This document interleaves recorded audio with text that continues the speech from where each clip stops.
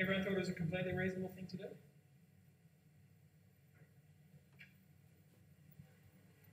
How about this one? If you're an arts organisation and they employ an accountant, are they an embedded member of the finance industry? Is that how we count other industries by using this methodology? And then do we have to apply some sort of stabilising effect where, all right, well, we're going to take the accountant out of your organisation, the lawyer out of your organisation, and the catering staff out of your organisation, and they're not part of the creative industries anymore. Is that how it works? So that's a potential problem, I think, with that embedded methodology. When does it stop? Right? Secondly, it kind of posits the creative industries as being essential to absolutely everything.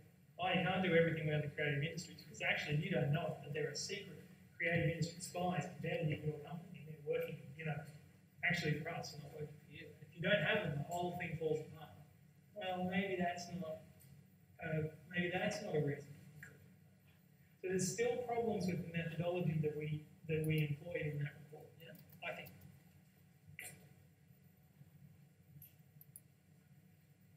And it's fair enough to say that not everyone is a fan of the creative industries. Who is this man?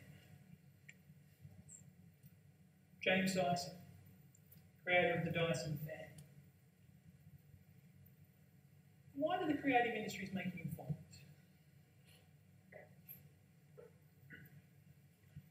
This is from an article in the Sydney Morning Herald in 2013. Where Peter Wilson is talking to James Dyson.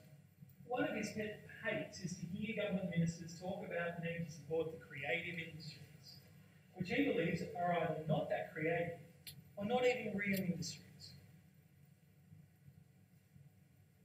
Of all the creative jobs I have encountered, Dyson wrote in his autobiography, Against the Odds, it's advertising people who make the most song and dance about creativity. Is that right? There are people who work in Mark Holmes. Is that okay? Is it okay to sledge advertising people like that?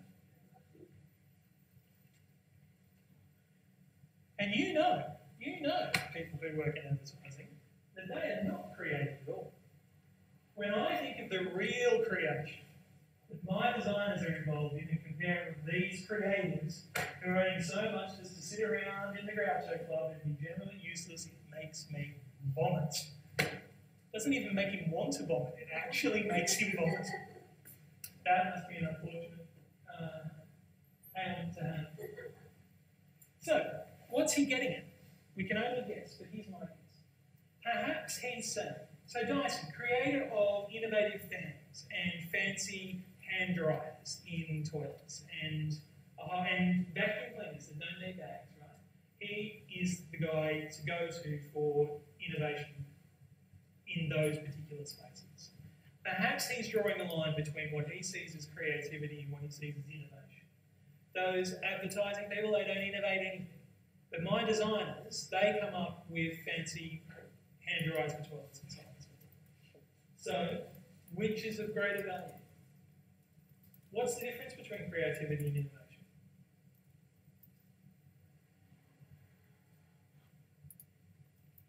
Anyone like to have a go?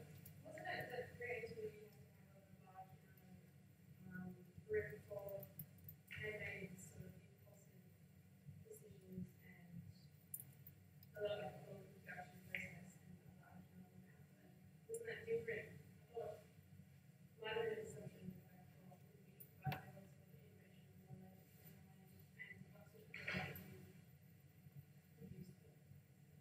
Yeah. So the iterative process of creativity, I'm getting it wrong, I'll go back and start again, I'll choose different stimuli from different areas, I'll come up with something, I'll try something else. Like innovation is actually design, but creativity is being like essentially not design.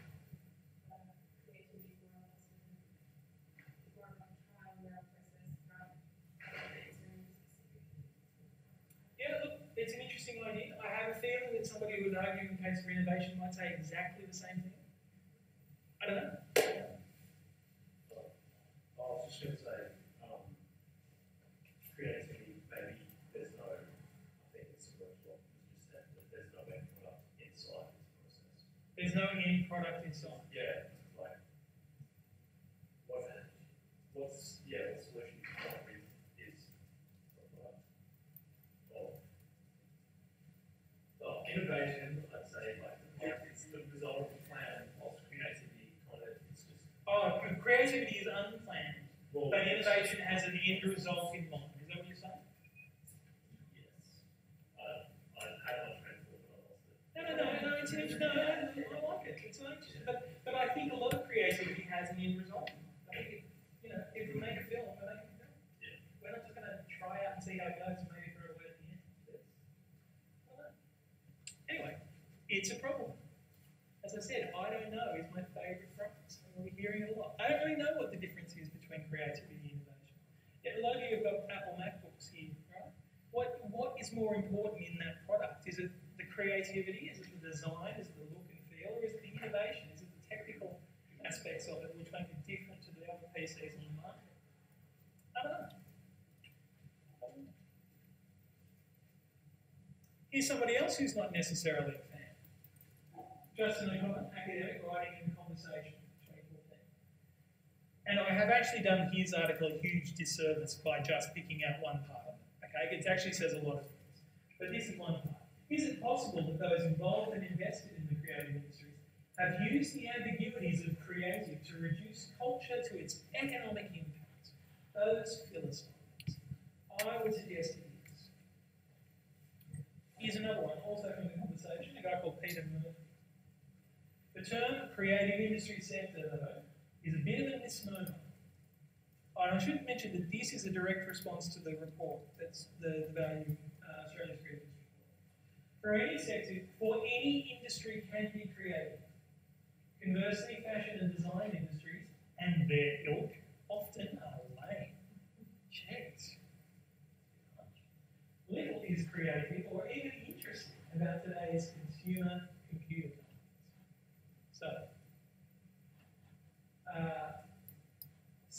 Look, it is not an easy space. It is a contested space. So here's a couple of questions. Let me know what you think. Is the term creative industry just the latest in a long line of attempts to justify the arts among economic lines? Yeah? Yeah, I mean, that was one of the thoughts I had.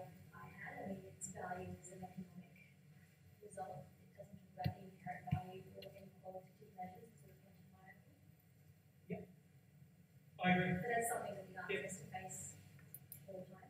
Well, no, I agree from the viewpoint that as a business advisor, I would never stray towards the creative merit of someone's design or work. And in a way, if it had found a market which meant that organisation could garner more than $1 million a year in turnover, we might assume that the creative element of the work is of sufficient quality. We might disagree with that, but it has found a market in some form or another.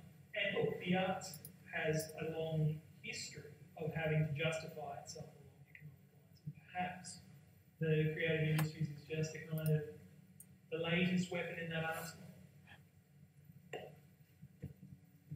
No one's sticking up for the creative industries. No one's saying, no, it is something. I don't know what it is, but really it's not just the arts being, trying to wave its own flag. Is no one. Is there such a thing as the cultural industries? And is that different to the creative